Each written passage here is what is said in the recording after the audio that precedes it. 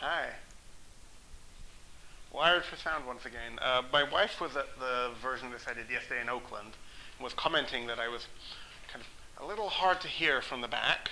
I should project more. But because this is a small, cozy, intimate room, and plus I'm wired, so that shouldn't be a problem, everybody should be able to hear me. Now the only problem is on the content end. Um, I want to introduce everybody to Mark, who is our guest lecturer for today. He is one of the core faculty at the Academy of Art College. University School. University School. They keep changing the name of it, so that big place in San Francisco that has all the buses.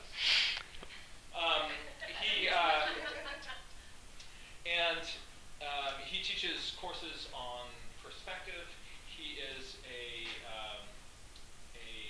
comic artist and cartoonist.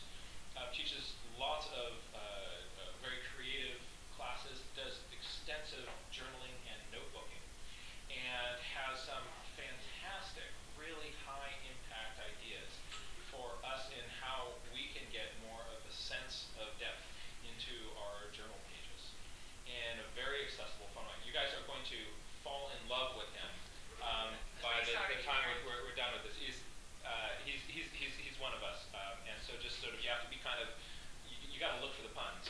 I want to just thank you so much for coming out and helping the Nature Journal Club do this. He also, by the way, is very open to questions. So if anything doesn't make sense, he's left time in this for this to be also a conversation. You know, how does that work? They're not really getting that. So I want to also encourage people just to look. We're going to open this up to a dynamic and rolling hour and a half of fun and frolicking, playing with perspective. Are you ready? And go. Okay. All right. So thank you, Jack. The intro gets kind of a little more glowing every time we've done it. You've been just knocking these out of the ballpark. It's been really fun. Well, so if I stumble at any point, I'm sure some of this will be walked back. But anyway, so thank you so much for coming out. Lovely day, lovely space, so cozy. This is also the first time we're actually doing this on video, so I'm sure I'm going to be extra nervous and kind of awkward, and that's going to add an extra element of fun and frivolity to the proceedings. So, hi, folks at home. Anyway, when Jack asked me to kind of consider coming in and doing a little guest talk for the Nature Journal Club, I was like, oh, yes, totally. And then I was like, okay, now what am I going to talk about? Because obviously there's a lot of things that many people in this room could address just as well as I could about the intricacies of nature and different kinds of animals and so on. But one thing I thought that I could maybe add some value is in kind of talking about perspective, which is a subject I've taught and comes up a lot in things like comics and illustration. And in particular, the application of perspective to what we're doing here, to nature journaling. It's normally when we think of perspective, we think of straight lines and mathematics, and you get out your right triangle and your ruler, and you're drawing room interiors and architecture and skyscrapers. And the notion of perspective as being something you can apply to trees and ducks and plants, and your favorite walk through the woods is kind of seems perhaps a little incongruous, and that's what makes it interesting. So a lot of the illustrations in here are things I put together over the last couple days, just kind of walking around Stowe Lake in Golden Gate Park, which is kind of right in my backyard. It's my little kind of little nature getaway when I need some fresh air and to see some geese or whatever. I'll just kind of tootle over there and wander around the lake. So this is kind of just as a scene setting thing. This is the boathouse at Stowe Lake, where you can kind of rent little paddle boats and kind of paddle around this kind of artificial island in the middle called Strawberry Hill. And this shows a bit more of that kind of inorganic, straight line kind of perspective. The stuff on the left-hand side, perhaps, is more what we'd think, if I put my hand close here, I can cover the entire thing. There we go. Stuff on the left hand is maybe more what we'd think of as, ooh, perspective drawing, show me your perspective, look at those vanishing points, whoa. But it's the stuff on the right-hand side that's actually kind of more relevant to what we're talking about here. The water and the trees and the hills and the little red-winged blackbird there. So we're going over to that kind of side of things, to the nature side. We'll see kind of how we can involve some perspective there. It's kind of, now I'm going to be tempted to kind of make little bunny shadow puppets and so on in front of this, but no, not to obstruct the screen. Anyway, so perspective, in general, is a grab bag of tricks that we can use in our drawing, our painting, and our picture making to kind of create some of the illusion of three-dimensionality on what is basically a two-dimensional page. These tricks are... My microphone popped off. There we go. Now I'm back on again, I think. So we can use these tricks to add a sense of space and depth and distance to our landscapes, and to give a little bit of sense of solidity and volume and reality to things like your plants and rocks and animals that we're drawing. We can use this or not as we please. For the most part, when we're looking at nature, we're concerned with shapes and mood and the color of the things and the texture of the things. And we're not so concerned with, oh, does it look physically three-dimensional?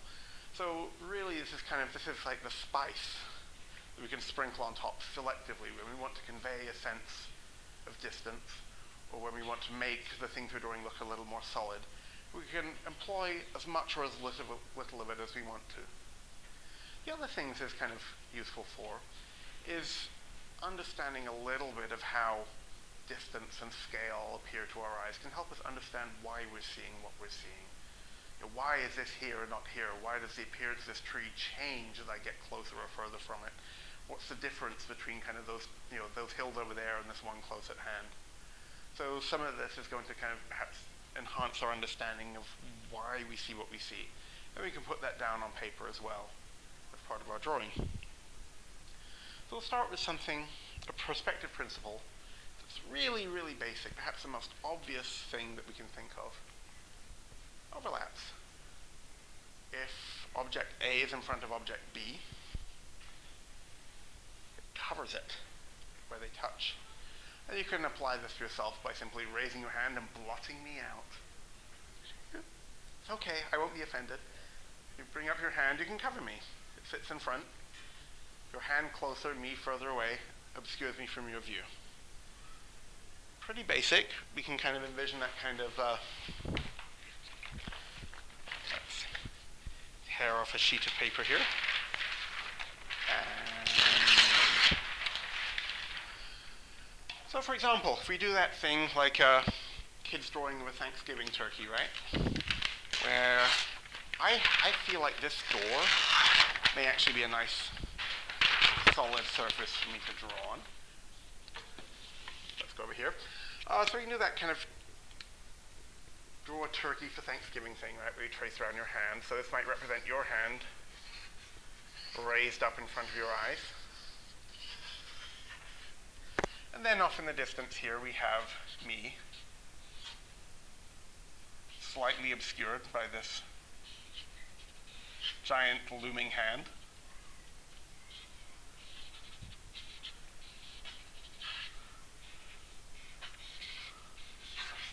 And then behind me, the door on which I'm drawing. So your hand is closest. It overlaps me. I'm next.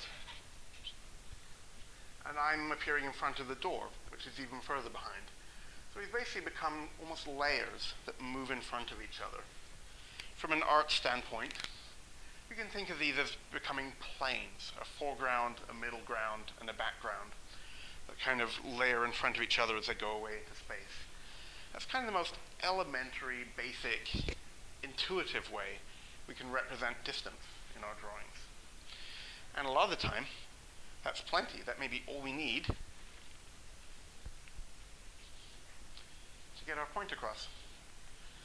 Consider, for example, this is a view of Stowe Lake. I'm standing on the shore looking across the Strawberry Hill. Not technically a natural landscape because this was artificially landscaped about 100 years ago. But it's been there long enough we can consider it natural now. It's certainly full of plants and animals and birds and so on that nobody put there. So it's become natural. So over here in the foreground we have the shore and this neat little V-shaped tree formation. I kind of maneuvered myself around to bring that into view because I thought it was cool to have that in the foreground. It creates kind of a very close thing that clearly overlaps everything else and gives us this little extra sense of depth that we wouldn't have if I had shifted a little over to the right here and left it out of my view. Over there on the left, across the water, we have Strawberry Hill, this kind of artificial island. And off to the right here, there's this little kind of sub-island. There's a number of these little kind of mini islands that aren't pedestrian accessible, that are used for things like birds roosting. The great blue herons right now, this is where they set up in the spring with their nests. So you can see there's this little kind of cluster of logs and so on that seabirds, seagulls, sometimes cormorants will kind of sit on. And that's a little in front of the kind of coast of the main island, which you can see kind of curves around behind there and passes behind it at that point. And then off in the distance between these trees and these trees, we have the trees on the far side of the lake, which is the most distant thing that I can see. So I've kind of positioned myself here and kind of adjusted my drawing a little bit to try and show these overlaps as clearly as I can. And if we go through and now color code these, you can see the foremost thing is that V-shaped tree formation, and then the shore and the reeds and so on, the expanse of water leading away, the islands across the water, that little kind of outgrowth where the heron's nest, sitting in front of those shapes, and then kind of the more distant trees on the far side of the lake. So this is the most fundamental way in which we can show that something is closer than something else.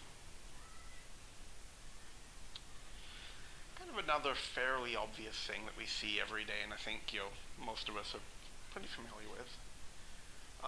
There's a fancy name for it, diminution. This is the principle that as things get further from us, they look smaller. Pretty basic. If I were to advance menacingly towards you, looming up in your field of vision, I would become bigger and bigger. If I turn and run away off into the distance, you see me diminish in size. When we see objects, creatures, anything that we can assume should be about the same size and one is bigger than the other, the difference in scale suggests a difference in distance. I'm going to return over here to my wall drawing. So if you have, for example, a big person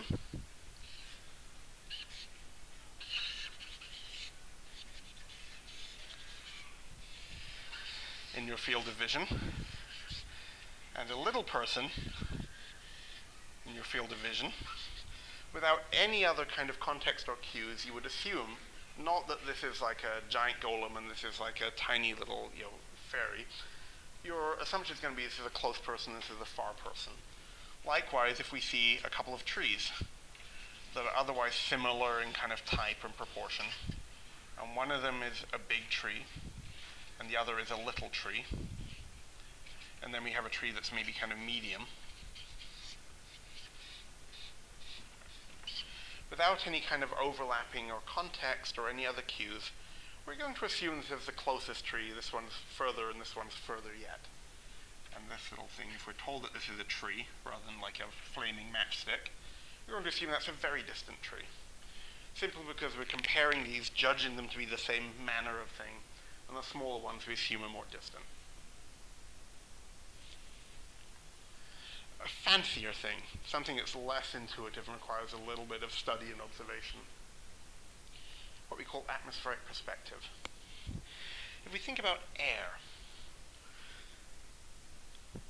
instinctively we tend to think of air as being something that's not there, transparent, invisible, intangible. We're barely even aware it exists unless we have a stiff wind blowing in our faces. It does have not just some kind of substance to it, but also it affects our visibility over distance.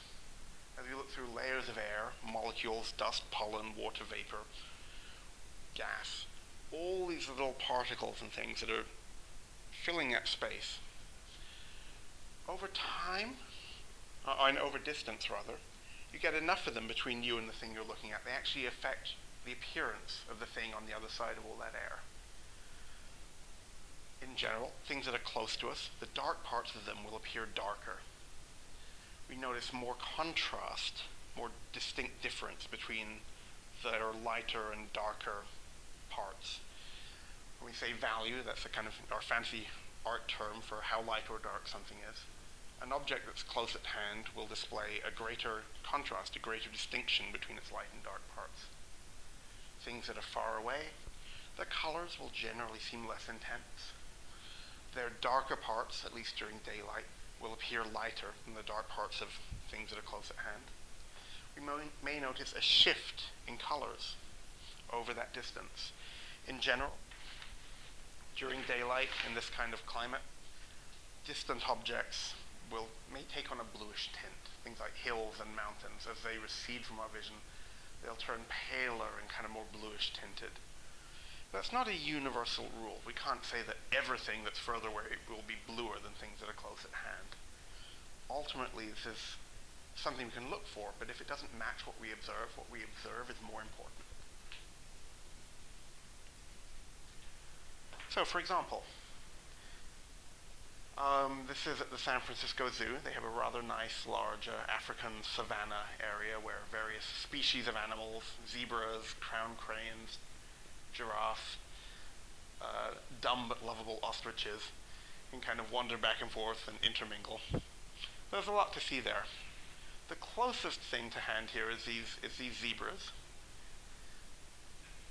So like, say, a penguin is certainly an animal that offers us a lot of dark and light contrast, black stripes, generally white hide, although, being an animal, it's not going to stay in kind of a pristine white shape for very long. But generally whitish, generally blackish. So in drawing these, I've tried to retain the maximum amount of contrast for those foreground zebras. As we go away, the contrast between the dark and light parts of the giraffes is much less sharp. There's much less variation in the light and the dark between them. And likewise, as we go away from our foreground little zebra wallow over the hill and then towards the distant plants, I'm making the colors less intense, the variation in those colors less dramatic, reducing the amount of detail, lightening things generally. There's one part of this drawing that I was kind of unhappy with. Well, actually, two things happened as I was drawing this. One of these being kind of something that happened with my paint selection, and the other being something that the zebras did. I was gearing up to draw the most magnificent view of a zebra's hindquarters that you'll ever laid eyes on, and then my model ceased to cooperate. So I'm like, well, there we go. We have a little action arrow and a sound effect. So I just want to point that out as a great kind of idea to steal. So when he's drawing directly in ink, the zebra moved, but instead of kind of going, would you just stand back up and throwing pebbles at the zebra until it comes up again? good luck with that. Just flow with whatever happens, and it kind of animates the whole picture. Sorry, Mark. Oh no, totally. Thank you. And the other thing that happened here was I kind of feel like, looking back on this, that I made this tree, especially that shadow there, too dark. I feel it kind of brings that tree forward more than I wanted it to. It's as if it's muscling its way forward into the same kind of foreground plane as the zebras. Fortunately, through the magic of Photoshop, I can go in and fix that. So that's a subtle little thing. In hindsight, I wish I'd made that lighter. I can gimmick it digitally. You can see the difference there, in effect. By making that lighter, I knock it back a little bit. It competes less for your attention. It fades into the background, as we say. That's funny, because I thought that was closer. I thought that it was kind of, before you ever said anything, closer than the rest of it. Yeah, it looks like maybe it's kind of hovering over the zebra's back a little bit, doesn't it? It looks like it's like on the front of that area. Yeah. Principles that you're teaching us inherent to the human eye everywhere, or are they cultural to our Western perspective?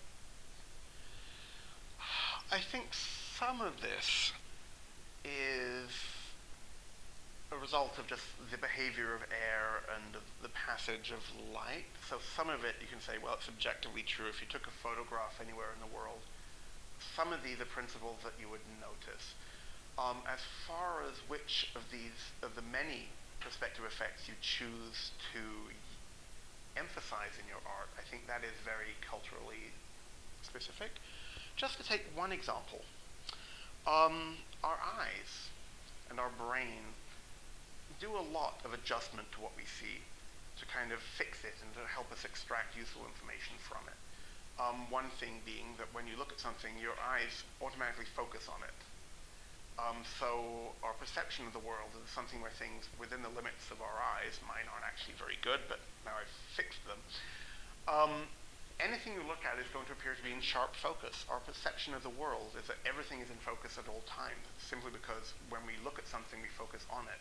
We never really have the perception of the world as being filled with things that are blurry. If you take a photograph or you're filming something with a movie camera, their focus is fixed.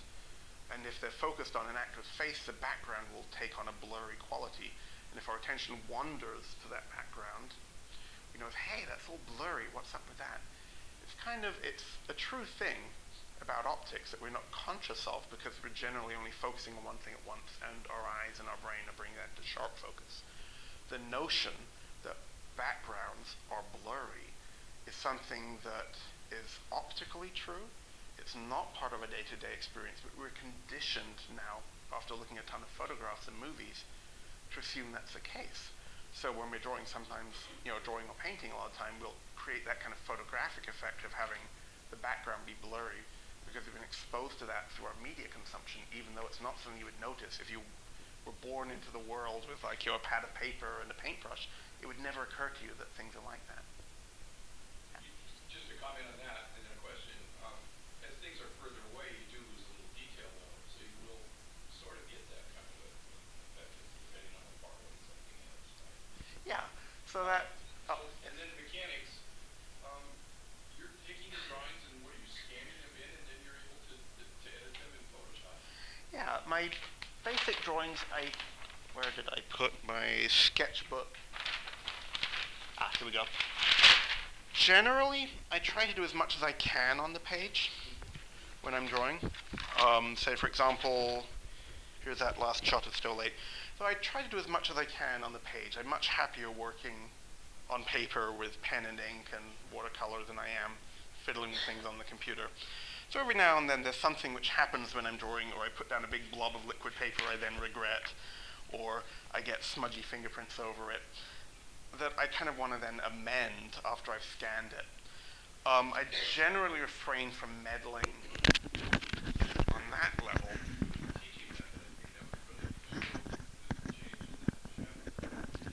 It is neat. This allows us to explore kind of what-if scenarios. What if I'd made that red instead of blue? What if that were darker and that lighter? So yeah, it's great for teaching. You can explore kind of very similar alternate realities where I used a slightly different mix of paint there. You can see what would happen. Very welcome, thank you. Thank you for the excellent questions. Okay, I need to point this actually at the computer. A little bit more an atmospheric perspective.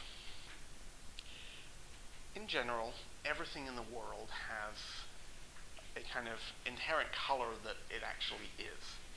If we were to examine it in strong lighting with no particular color tints or shadows or interfering atmosphere, we would perceive its intrinsic, what we call its local color, at full strength, without interference. And our eyes and our brain, when we look at something, they're trying to figure out what color is this thing. If we see a banana, it's kind of useful to us to perceive the yellowness of that banana, and our perceptions kind of shift to allow us to see it.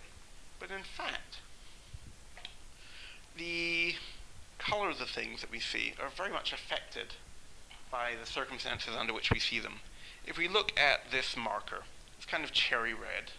We perceive that if we were to draw it, we would try and honor that redness of the marker and to represent it to the best of our abilities.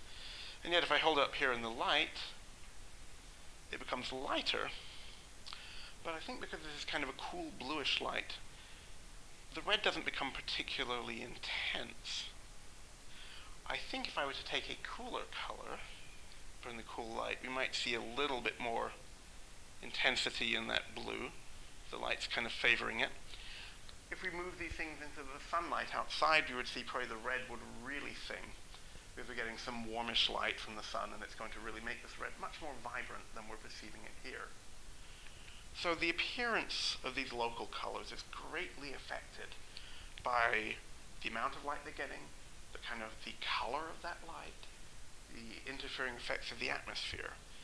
If the appearance of this red can change so radically based on the conditions under which we're seeing it, then we can't possibly be seeing it full strength right here. So one of the things that we want to do, especially when we're doing a larger drawing, we want to put things in some kind of context, is to notice what are we actually seeing versus what do we know it is. That tree, we may know it's green, but what we're seeing may be brown or yellow or blue or something else entirely, depending on the circumstances. So when in doubt, we want to trust our eyes over our knowledge of the colors of things, and over any kind of theory that people may feed you, including the stuff I'm telling you. If I tell you those trees will appear blue in the distance, and when you look at them they actually seem to have turned brown, that's what you're seeing, that's what you want to record. As another example, in Golden Gate Park again, I'm on my way to Stowe Lake, going along the driveway. And this is about 2 o'clock in the afternoon, pretty strong daylight. And kind of what I'm noticing here is the most distant trees around the bend of that road do take on this pale bluish tint in accordance with textbook theory. So that that's validated. On the other hand, when I look at the grass, and I've started to notice this a lot with areas of grass, if close at hand it seems greener. As it recedes away from me, it takes on kind of a more yellowish, golden kind of color. I notice that a lot now when I look at expanses of grass, as the colors shift from green to a more yellowish color. That doesn't accord with textbook theory, but it's true to what I'm observing, so I want to record that with my paints. In general, when we're looking at near and far things, I think it's useful to just ask ourselves, how does the color shift over distance? If I compare this to this, what's the difference? Darker, lighter, bluer, yellower? And then to try and record that honestly. We can figure out later on, if we're curious, what combination of physics and optics and biology and the angle of incidence of the light and any number of other things conspire to create that effect. But it's most important simply to notice it. What other kind of things are going on here that give us a sense of distance among these different trees and so forth? Yeah, the path curves and narrows. That's a subtle hint. Absolutely. We go from the hyper-detailed tree in the foreground here, and then less detailed here, and then these guys are just outlines. What else? Yeah, I put in some people here for scale, and there's a lady with a baby carriage and a couple people under the kind of shadow of that tree there, and they get progressively smaller. There are a bunch of people going to and fro. This is a nice kind of, I think it was a Sunday afternoon. So the park's full of people, but I'm not going to draw all of them because I'm basically here to draw trees. But I selected a few of them just to provide a sense of scale because I thought that was kind of fun. Otherwise it would look like, the zombie apocalypse had happened and everybody had left. A completely empty park would be unnatural, but I'm not here to draw the Boston Marathon. And in general, in the most literal, look it up in the dictionary sense, the horizon line, if we were standing on a flat plane or gazing out to sea, it's this flat line we see off in the distance where the sky meets the water or the ground surface. It's where the world appears to end. Basically due to the curvature of the Earth, at a certain point it kind of drops out of our view and begins curving away like the back of a giant turtle. I believe, last time I looked this up, for a person of average height standing at sea level, it's actually about 3 miles away, which is closer than I would have thought. But the thing that's really interesting about this is it's going to appear right in front of your eyes, at your eye level. If you climb up a hill or a ladder or to the top of a skyscraper or look out the window of an airplane, it will come with you. It will follow you to that height. If you crouch down, it will drop with you. If you envision yourself as standing on a beach looking out to sea, doing kind of doing these kind of little crouching motions and making people wonder what on earth you're doing, you'll see that horizon line is going to travel up and down, tracking your eyes. Quite simply, everything below your eye level is something you're looking down upon. Everything above your eye level is something you're looking up at. There's actually a very charming and whimsical example of this from a book called Perspective Made Easy by Ernest Norling, published in the 50s. It's actually my favorite book on perspective because it's very gentle, very approachable, and he uses lots of these very kind of easy to visualize, somewhat whimsical real-life examples. So Norling writes, imagine yourself wearing a diving helmet and seated in your room, making a sketch of the interior. As you sit there, the room is filled with water, until it just reaches the height of your eyes. Now then, everything in the room that is under the water is below your eye level. Everything that is not underwater is above the eye level. And the high water mark around the walls is your eye level. Every time I think about the horizon line on the eye level, I kind of flash back for a second to this notion of you're sitting there in your room wearing a diving helmet, calmly oblivious of the fact your room is being steadily flooded. And you don't care, you've got your waterproof sketchbook and your waterproof pens, and you're just, I'm going to draw that underwater character. It's good. It's damp. It'll dry out. Just waiting for FEMA. Yeah, pretty much. As long as you got your diving helmet and your drawing supplies, you're chill. So yeah. I also like that he writes in the now then. It's very conversational. You get this sense of this slightly fusty kind of mid-20th century professor kind of narrating this little thing. That's kind of I aspire to this kind of mode of instruction generally. The silly examples and the chatty tone. So, when we're looking at this kind of scene, on the left-hand side we can kind of see this principle applied fairly clearly. My eye level here is basically about here. You can see if we were to follow the surface of that lake off into the infinite distance, it would probably terminate around there. And if we follow that line off the left, we'll see it kind of runs through these railings in front of the cafe. That's about my eye level. So the roof of the cafe here is something I'm looking slightly up at. I can see a little of the underside of it. These benches I'm looking down upon. Likewise, these row of boats. The ground, obviously. The top of this boat that this happy couple are paddling off in. I can look down into it because it's below me. It is, in that Norling example, underwater.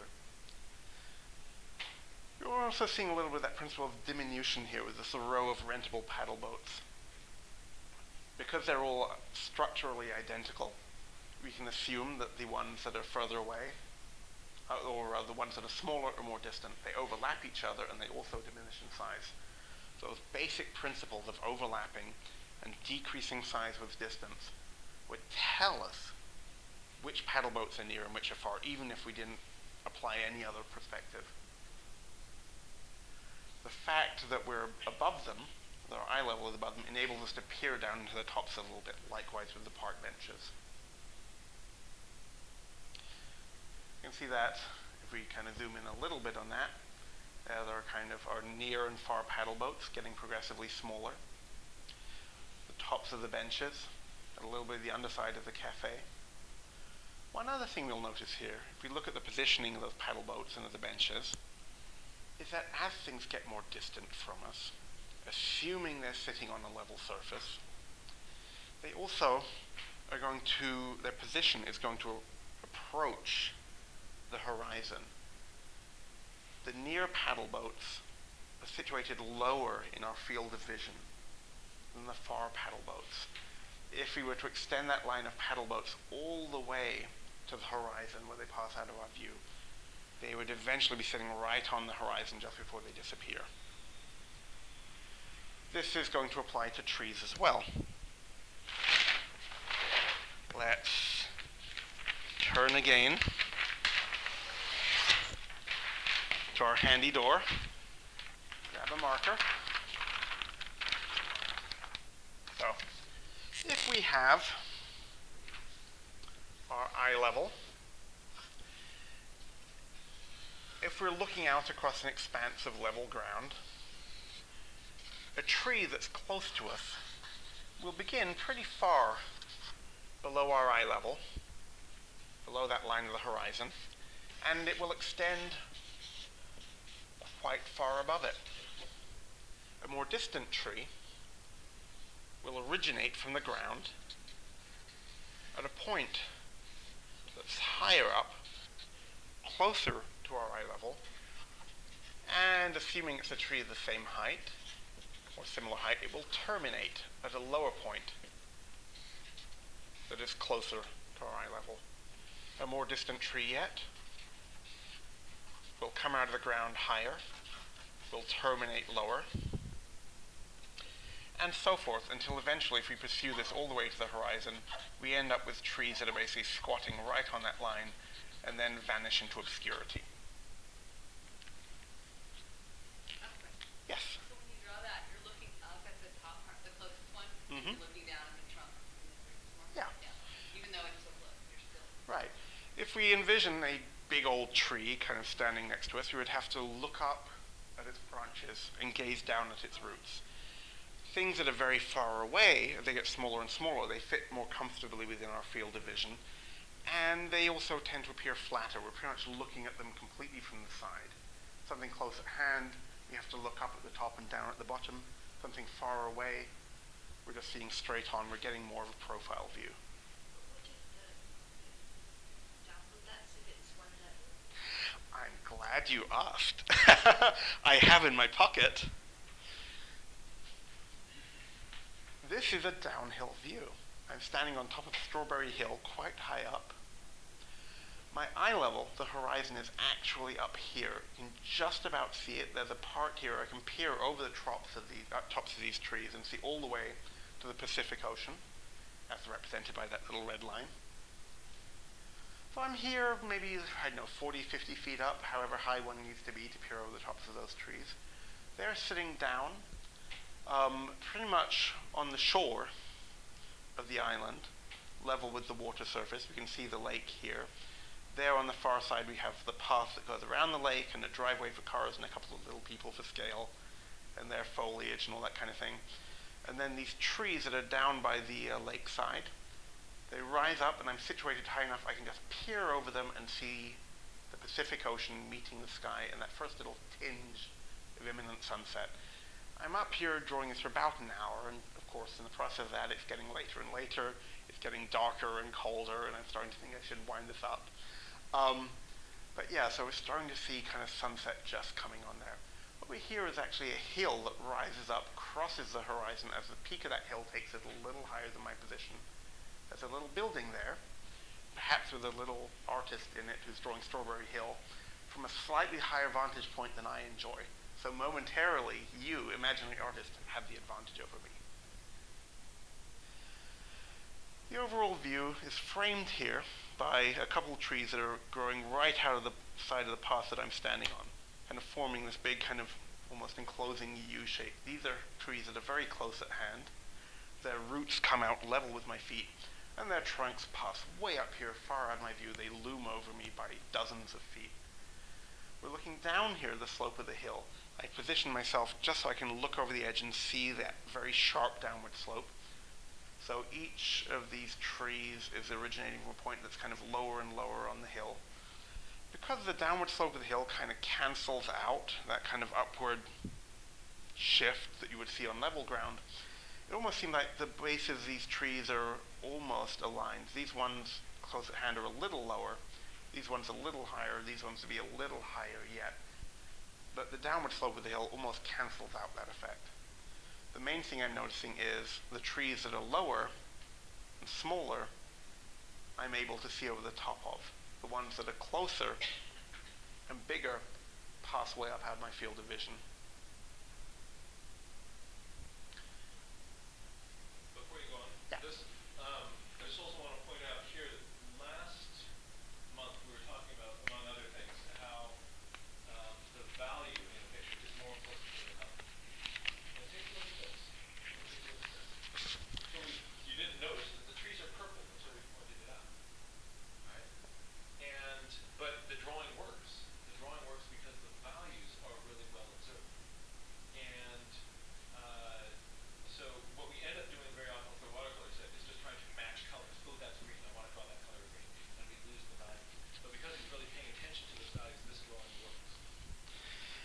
what's more, having laid out initially that general rule that I would attempt to concentrate the darkest values in the foreground, I'm breaking that rule here for dramatic effect.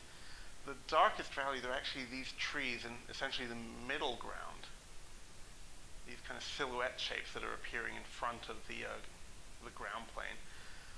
Normally I would concentrate the darkest values in the foreground, but I've kind of broken that rule here because I thought, well, I can't really draw the intricate details of all this foliage, but if I make that black, and then the foreground trees are kind of a medium value, and then the distance is the lightest value, I can separate out those planes. So this isn't necessarily photographic reality, and I'm not following my general rule that I would use in deciding where to apply the blacks. I'm kind of manipulating things mostly to try and separate out these different overlapping layers as clearly as I can.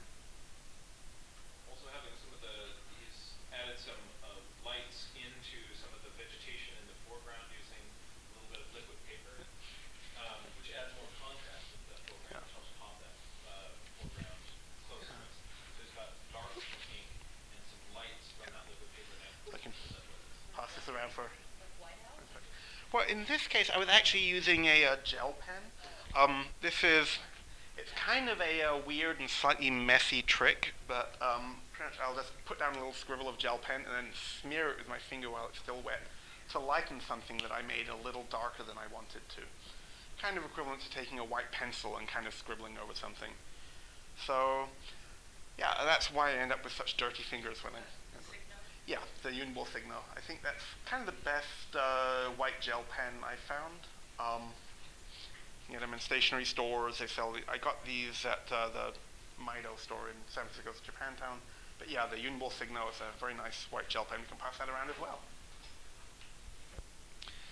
So yeah, every now and then I'll kind of overshoot. I'll make something a little darker than I wanted to, and then I may resort to desperate measures to correct that. I prefer not to rely on the prospect of I'll fix it in Photoshop. If I can fix it on the page, I'll feel better about it, no matter how crude the techniques I have to use.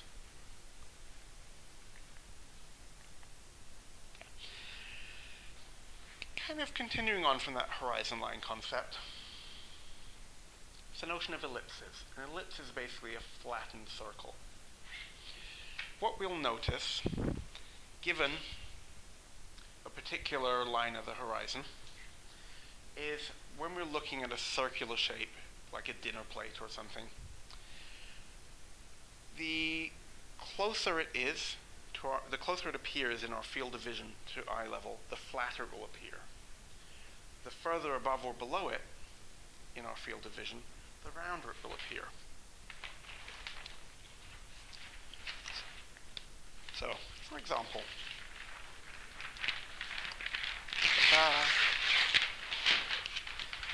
another giant post-it note. If we envision a horizon line, I'm going to quickly sketch in a series of progressively wider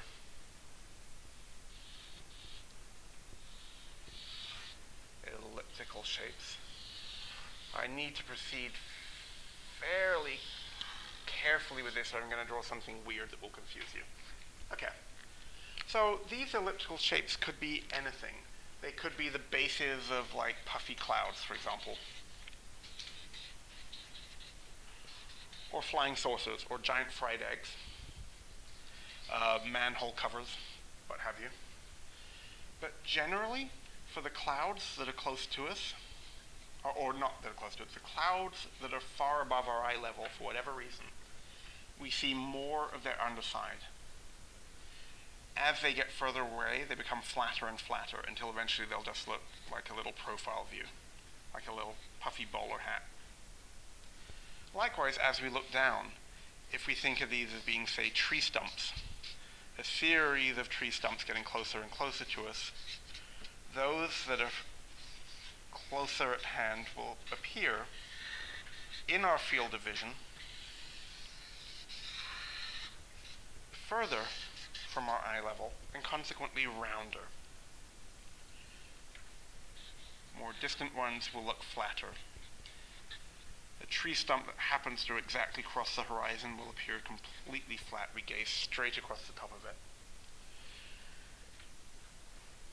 Interestingly, this only depends on how far above our eye level it appears to us. It doesn't matter if that's the result of distance or the height of the object. If we had, next to this, something that's all a column of some kind,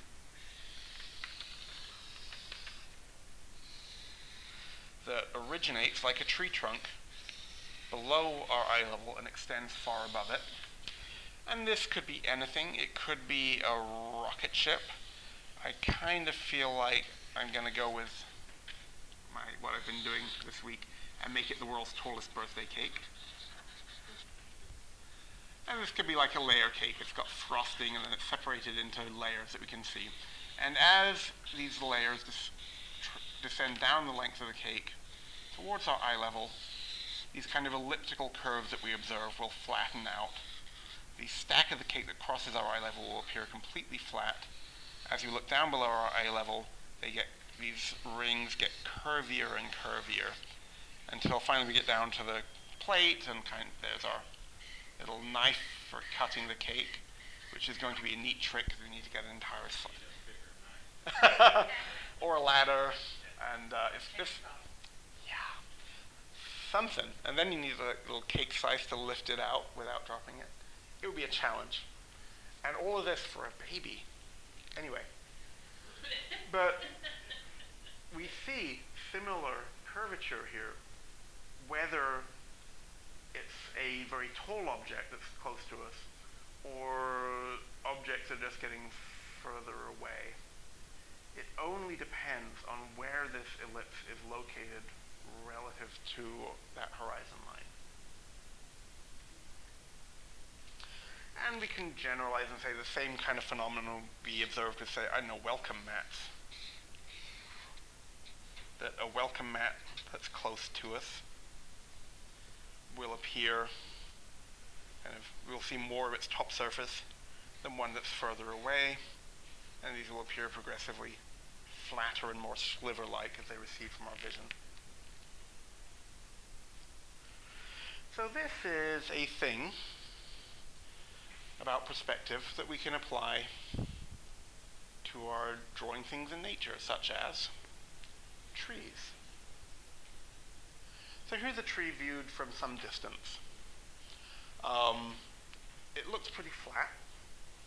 We're viewing it from far away. It's kind of the profile of a tree. If we were to stalk this tree slowly and carefully, so as not to alarm it, some trees are skittish. As we get a little closer, it appears bigger to us. It fills up more of our field of vision. At this point, I need to tip my head back to see the top branches.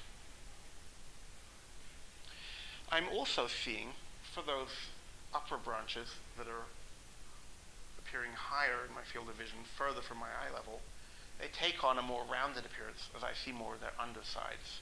If we look at that top cluster of branches here, it's like a little cone that we're seeing from the side. Here it becomes a rounded shape that we're looking up at. And that has to do with simply how high above our eye level it's located. As I get closer yet, it passes up really out of, if not out of my out of my possible field of vision, certainly far beyond the scope of my paper.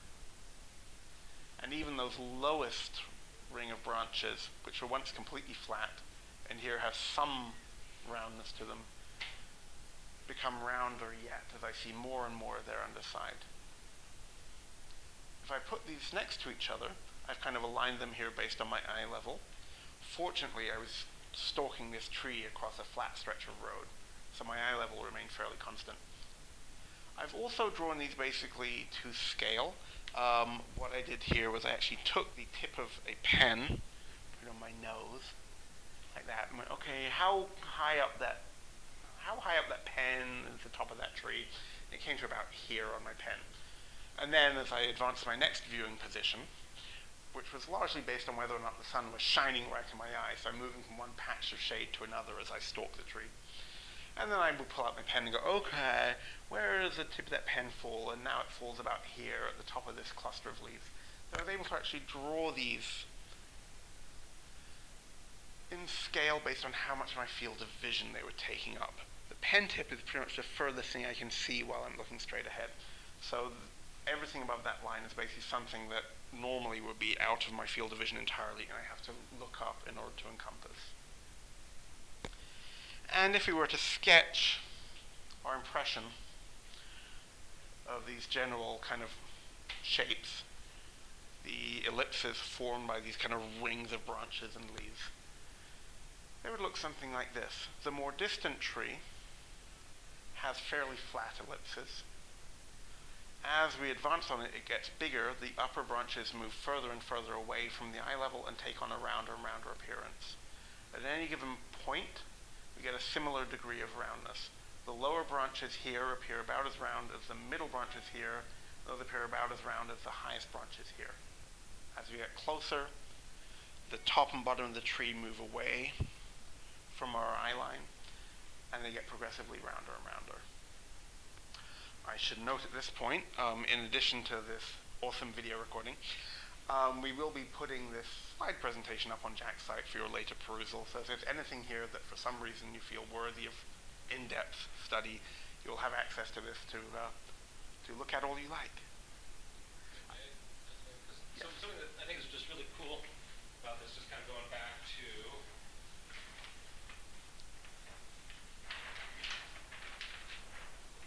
these trees here. So what he's saying is it's not the same drawing of the tree, just larger. Yeah. It's a totally different view of the tree here than here, because here I'm looking straight out at the top of the tree. Here I'm looking up at it. I think that's sort of these two things side by side are useful things to observe. Yeah, so I have a tendency, I think, to kind of build that in whenever I'm drawing things in the back of my mind, just through practice. I'm always thinking, well, what's the view of this? How high or low is it?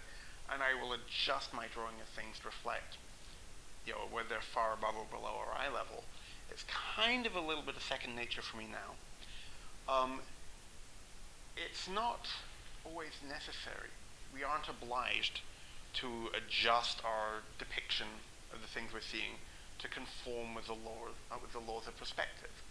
It's optional, but this is something which, if we're deliberately trying to create the effect of scale, we can look for and kind of play up and make sure we're kind of getting across in our drawing. And maybe this helps us understand a little bit of what we observe. If we're wondering, why does this tree look different from this tree? There's something, I can't quite put my finger on it. This may help you kind of decode that and figure out the difference between a tree viewed from up close versus that tree over there that's far away. They do look a little different, and that's probably going to explain why. So just one other thing here. Notice that the horizon line intersects all those trees at the same point on the tree. So that is the height of your head. If you walk right up to that tree, your eyes would be right at the level where that branch intersects. So that's why even from a far distance or even from a close distance, that's going to always stay the same point relative to the horizon line. And so if there were people in there was a person who was walking towards you who was exactly as tall as you, as that person was walking towards you, you would see that person's head remain right there, and there would just get longer this way. So we could imagine if Jack, who appears determined to take over this presentation, were waiting for me. Sorry about that. At this tree. When I invited collaboration from the audience, I didn't mean just Jack. And then he's kind of waving. So yes, that would be the appearance of Jack. His head remaining level with my own on the horizon line, and his feet getting further and further below, on a plane with that tree, where that tree comes out of the side of the path as I approach. Yes? I'm very confused by this. Mm-hmm. The horizon line is staying the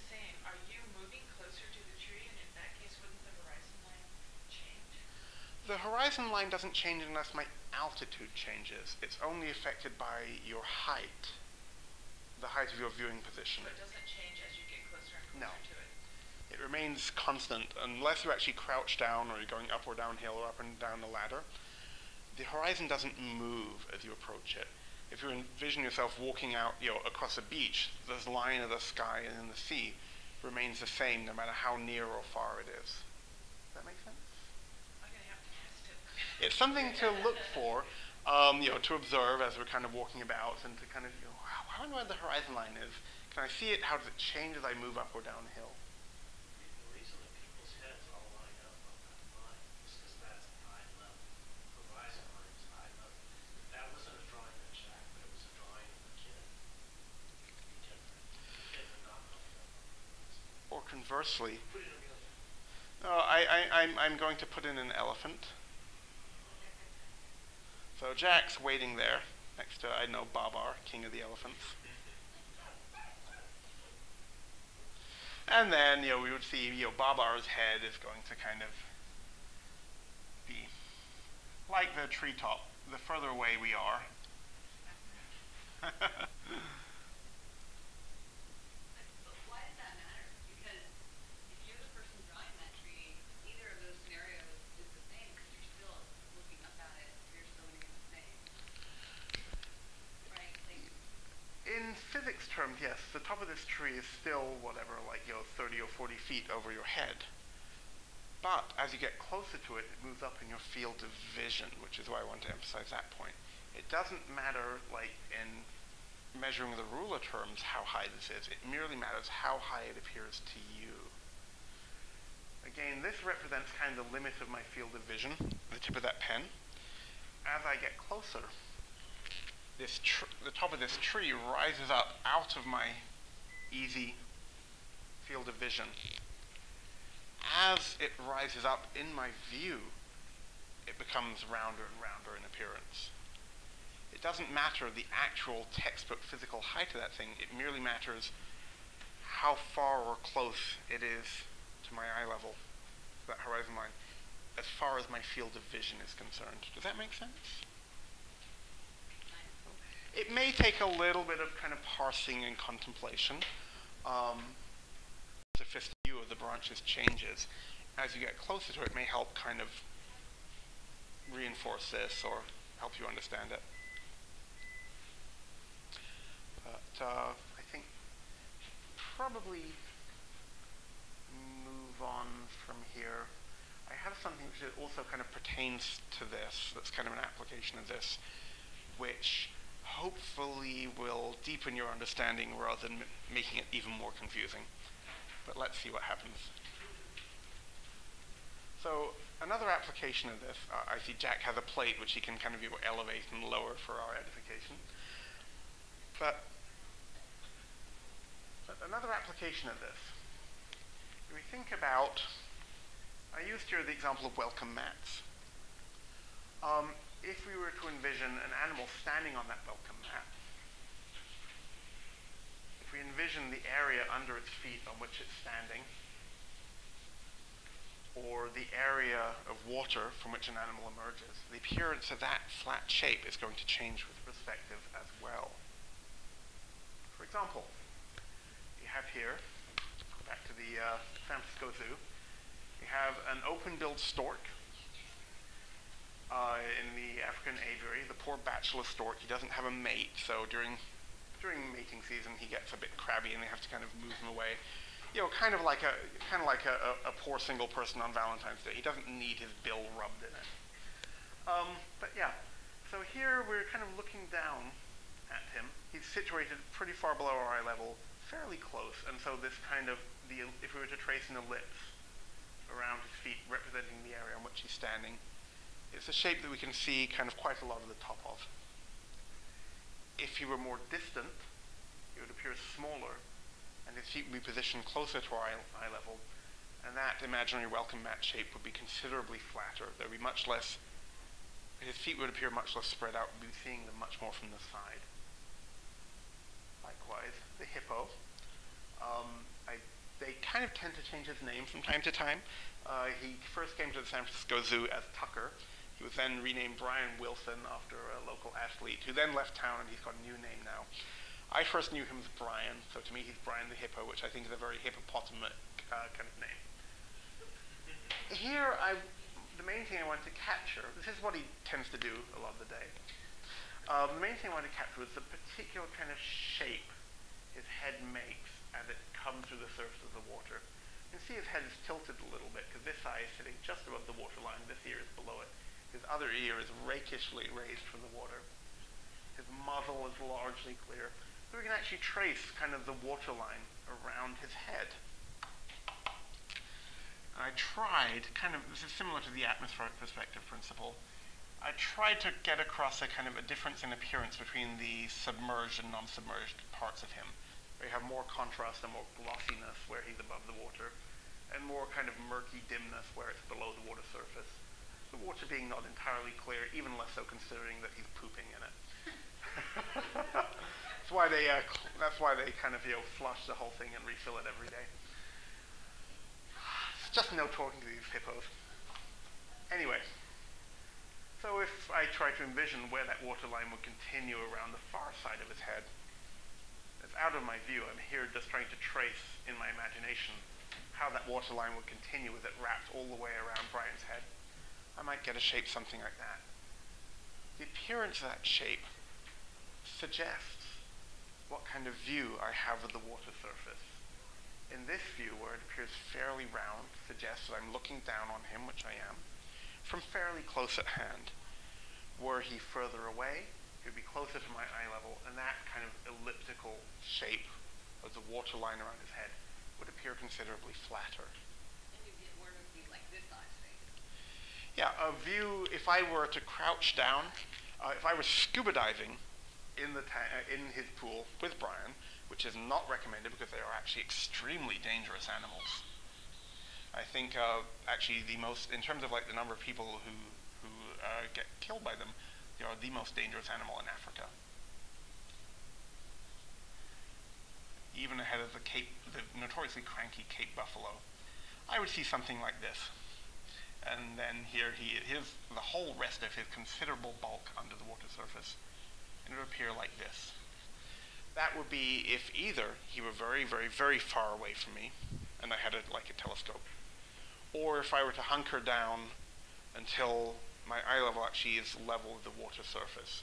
This would perhaps be the view of another hippo. Another sort of way of thinking about this, Ashok Khosla is a bird photographer, and he's got a website with lots of photographs of birds on it. And if you look at the ducks in there, you can tell whether that was a distant duck that was photographed with a high-power lens, or a close duck where he didn't need his really, really big lens. And where if there is a rounded front edge of the duck, then that would be closer. And a flatter line, like on Hippo 2 there, a more distant duck with a big lens. For example, if we have a bunch of birds, I think it's a scientific term, we have a murder of crows, a parliament of ravens, a bunch of assorted birds. The birds who are closer to me, looking down onto the water surface, I'm looking down upon this guy. If I were to trace the water line around his body, it would be a fairly full ellipse. The birds who are more distant, that water line, which I've kind of sketched in here, appears flatter. So just like our kind of hypothetical welcome mats or clouds or tree stumps, the more distant, the closer they draw to my eye level and the flatter those shapes become. Looking down on all those. Yeah, because I'm not under the water, the entire surface of the lake, every bird that's sitting on it is beneath me. My actual eye level will be up here out of frame. So essentially, if my eye level is here, I'm looking down below it, drawing all these birds. So every single one of these birds is beneath me, not in moral terms, but purely physical ones. I'm not here, I don't have I have like an irrational animus towards seagulls, but I think very highly of coots. I'm neutral to positive on ducks, warming to geese, and I have the highest regard of all for the pied-billed grebe, which I think is just darling. So yeah, on the whole, I would say these birds are not morally beneath me, nonetheless physically I'm looking down upon them from an unearned position of superiority. And so this doesn't represent the body of the bird. I'm merely trying to visualize a kind of a cross-section through its body, the water line running around that bird's body where it dips into the surface of the water. It continues below with its little duck feet and its goose belly and so on. I'm not trying to capture that. I'm trying to illustrate here just the shape that makes and how it becomes flatter as the birds become more distant and draw closer to my eye level. It raises the question, the moral question of how fish regard birds. You know, it's possible. It's possible that creatures that kind of exist below us may have an inverted association of kind of morality with altitude. Perhaps the crab that scuttles along the bottom of the sea, clacking its claws, views that as essentially a symbolic representation of moral superiority. One thing that's kind of fun is gophers. Every now and then, you may see them kind of throwing garbage out of their hole onto the surface. I have a bottom of a Coke bottle that I found that I saw a gopher kind of excavating and shoving up on the surface because in the process of tunneling, came across this garbage, and as every gopher knows, the surface world is where you dump your garbage. So we're probably dealing there with a completely inverted kind of moral compass where underground is kind of the place to be, and that's like kind of some kind of, and the world we inhabit is some kind of like overly brightly lit open sewer. Where you go out of strict necessity to grab mouthfuls of grass, and when your mom kicks you out of the burrow and you have to start your own hole. So yeah. Have you done a comic on this? I think I may have to. I think you may have to. I'm developing this entire kind of visualization of kind of the cosmology of a gopher. Anyway, another kind of fancy thing we can do. Normally when we're drawing animals, particularly birds, we're concerned with their outline. The profile or the shapes that they make. That's the most interesting thing about them. It's a strong aid to identification. It's cool to observe how that outline will change as they kind of adjust their feather positions. They puff out their feathers or raise or lower their crest. And that's fascinating and interesting. And it's valuable for observations of animals. A lot of the time we're more interested in the flat shape. They don't need to look three-dimensional. We don't need to impress somebody with our ability to communicate the volume of this bird. But if we want to, if that's something we observe or we're interested in and want to convey in our drawing of them, it may help us to kind of visualize the critter we're looking at in terms of simple shapes, our kind of basic kind of building blocks. Balls and cylinders and blocky blocks.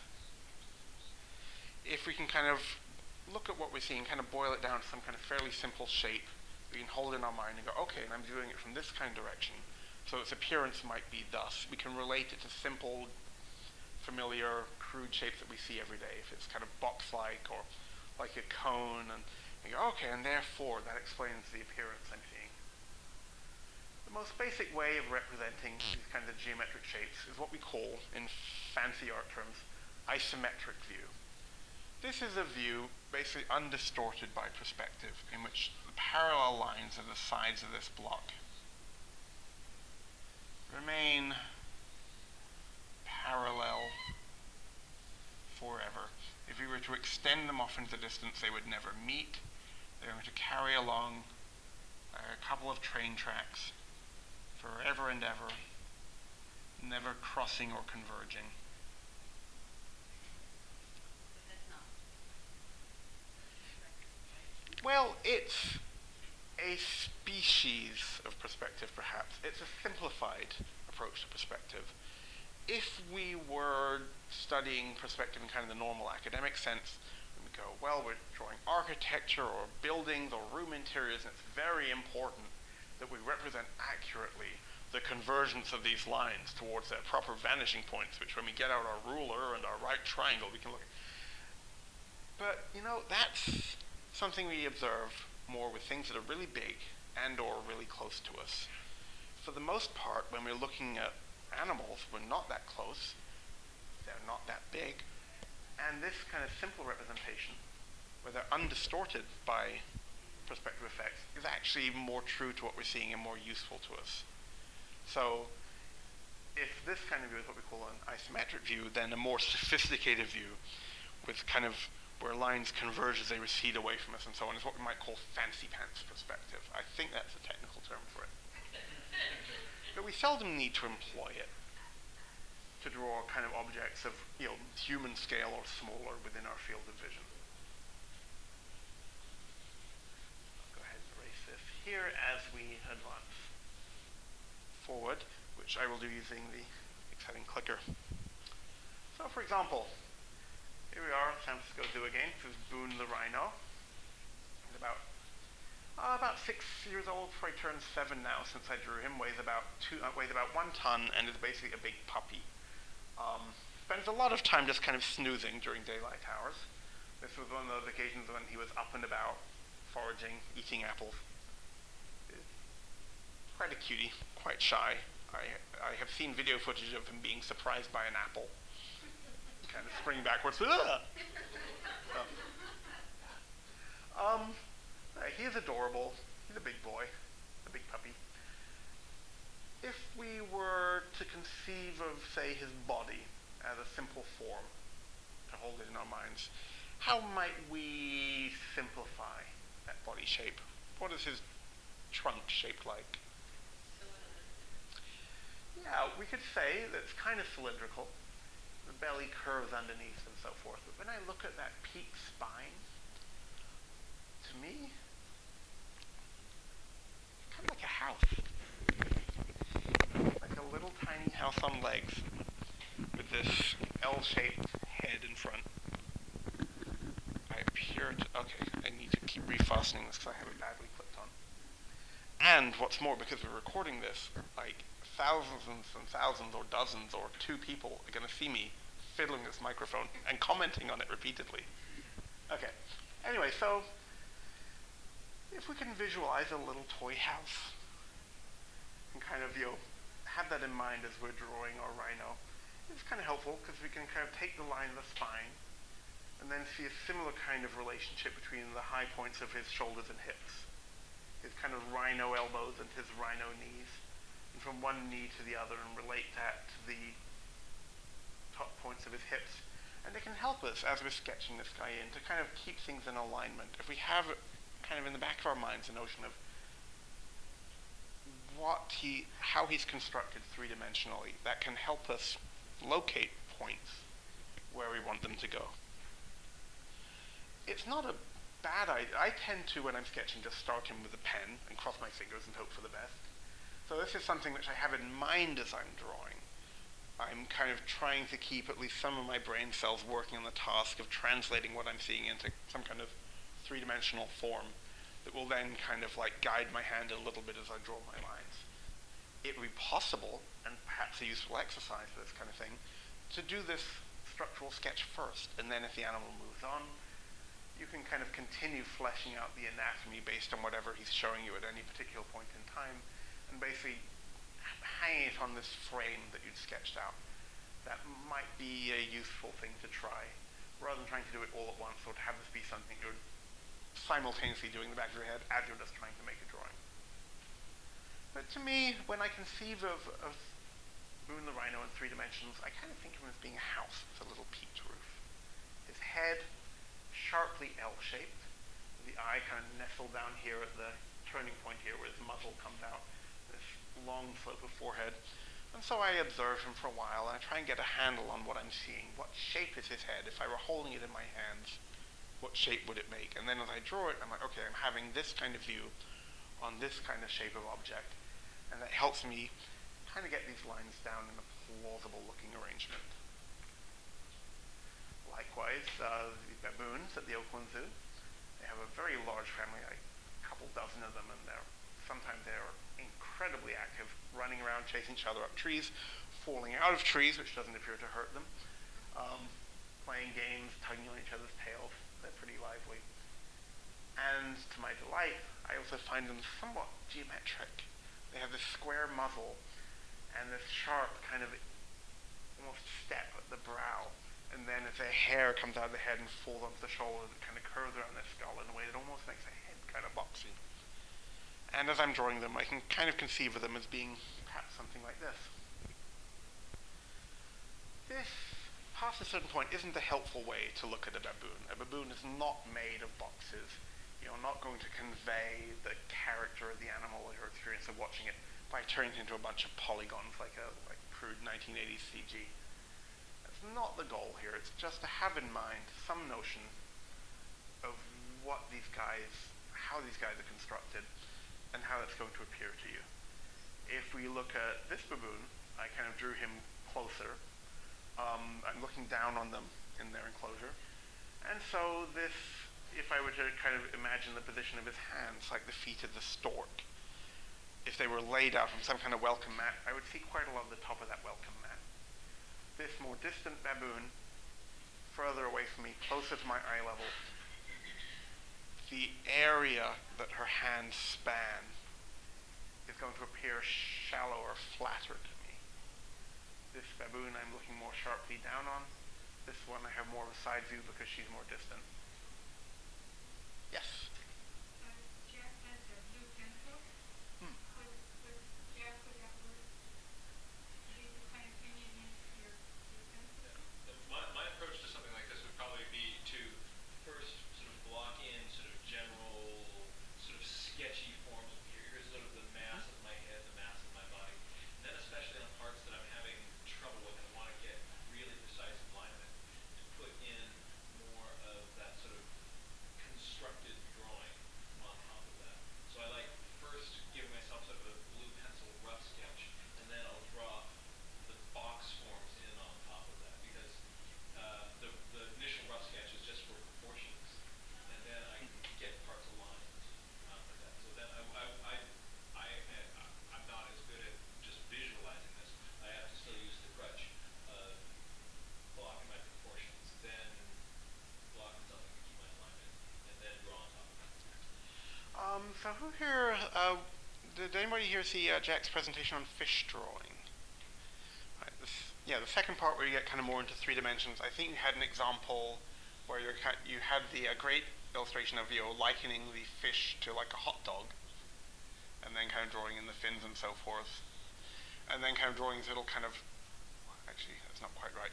As I recall in your example, you had these kind of little angular lines that kind of cut across like that are parallel to each other that you can use to align the eyes on one side with the eyes on the other. Yeah, so same kind of concept there. You don't have to go all the way to constructing some kind of Lego block interpretation of that fish in order to just kind of have this kind of 3-dimensionality in mind and to relate things on one side to things on the other. The notion that the shoulders of this baboon are roughly aligned thusly, and that's a similar kind of angle to what we'd see between one hand and the other, is really kind of the crucial thing there. Those foot plane welcome mat ideas you have, I think that's absolutely brilliant. I've never thought about that before. Just the foot things on the ground, on the same ground. Yeah. So we could have like a little baboon mat this guy's sitting on. If we can visualize that mat, it gives us a sense of what kind of view we have of this guy, and it makes him kind of 3-dimensional to a certain extent. We don't. One thing that I did, so I'm a sculptor, so I have to block things out. But Marker? this, Yeah. But when you block things out, like this block here for shading them, let's do this way. And then you block this out. It allows you to get these kind of overlapping lines, and these overlapping lines, if you draw them, give you that sense of 3D. And so you get things like this, not things like this. That intersect.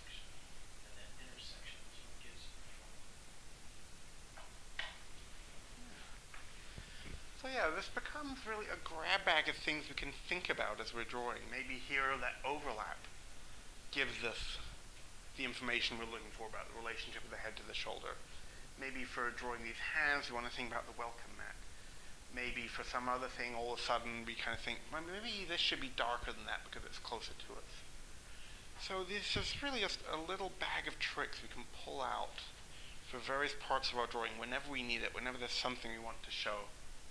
They don't all have to be in there all the time. That would transform the pleasurable experience of sketching and nature journaling into a dreary chore where it's like somebody's going to be grading you on it. So, I have to do that, and I don't like doing it. I certainly wouldn't do it kind of for fun. That's not the fun part.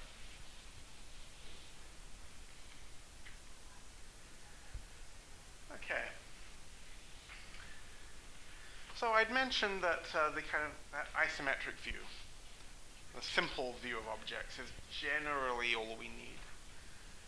For very large or or close objects, you may start to notice that kind of effect of convergence, where these lines are going to kind of draw closer together as they recede into the distance. Recede simply meaning, to go away from this. I was trying to fit that into one line on the slide, and so I said recede instead. But yeah, for very large things, at a close distance, we may notice that we end up with lines which, if we extended them, would actually draw together and meet at some point. This creates this very kind of exaggerated wide angle effect. It's not something we would use all the time or observe all the time. It's something that really comes into play more when we're looking at very large things, and there aren't that many very large land creatures on the Earth anymore. What would be an example of a large land animal where this might come into play? Cows are big, about like human height. Yeah, if you got very close to a cow, you would see that. Anything bigger? Elephant, totally, and as it happens, I have one in my pocket. So yes, so here, it says that the Oakland Zoo, which is the one place in the Bay Area where they actually are equipped to care for elephants in a reasonable way. So this is Madame de Mella, one of the bigger of their elephants. Well, medium-ish. Osh is the biggest. Anyway, so here, observing Madame de Mella from pretty close to her eye level, I'm looking down onto their enclosure, but of course she's very tall, and so her head rises up equal to and higher than mine. So if I conceive of this as some kind of block structure, her head is roughly on my eye level and not particularly affected by perspective. If I look down the whole kind of 15, 20-foot height of the elephant down to the ground, that kind of welcome mat formation on which she's standing is something I'm actually looking down on. And so I have a different view of her feet than I do of her head. And as a result, if I were to sketch this in as blocks, I would see these lines kind of converging as they recede away from me. There's an additional kind of subtlety here that I think Jack likes to comment on, and I'll steal his thunder this time, which is even my view of her feet shifts slightly as we go into the distance. The lower feet that are further from my eye level appear more fully rounded.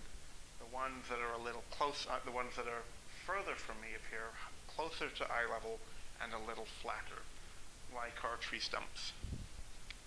That's a subtle change, but emphasizing the roundness of the foremost foot gives it a little bit of that stepping out of the picture kind of effect.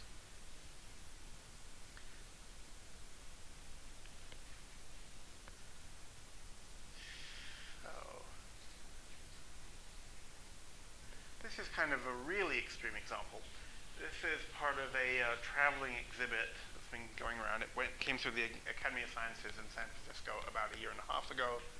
I just saw it again this summer in San Diego, so it's still in circulation. It's on the subject of whales, the evolution, the cultural history, the different types of lifestyle, and so on. And they have a number of mounted whale skeletons, this being the biggest. It's a pair of male and female sperm whales. And wanted with this to get across the sheer immensity of these guys. One way of doing that, so something that I've done in a number of these sketches, little people for scale, they're little ghost people. I don't care about them, they're just kind of generic representatives of the other people going through the exhibit, but by kind of putting them in there, and by establishing, as Ashok was saying, a little bit of an overlap here, we kind of bring them clearly out in front of the platform the whales are sitting on. So we know they're in front. That gives us a little hint as to exactly how big these guys are. It also gives me, as I'm drawing these guys, a little reminder of where my eye level is. Anytime I kind of forget my vantage point here, I can just look on the page and remember that it's roughly level with that lady's eyes. There is definitely perspective here. There's that sense of the lines converging into distance. If I try and reconstruct that after the fact, I might end up with something like that. The sense that if I were to draw a parallel line along this guy's back or down the flank of lady sperm whale, those lines would converge together as they recede away from me. I get that very dramatic, kind of exaggerated perspective effect. In this one, the blue that's darker as you get farther away and the lighter color as you come forward almost seems to say the opposite of what you were saying with the JFK Drive kinds of things in a way, but it works and we can, I don't understand why. You know, I think partly that's just what I was observing. The platforms they were mounted on were basically glossy and black. They were a little lighter there. It was kind of located under a spotlight. I think the main thing was just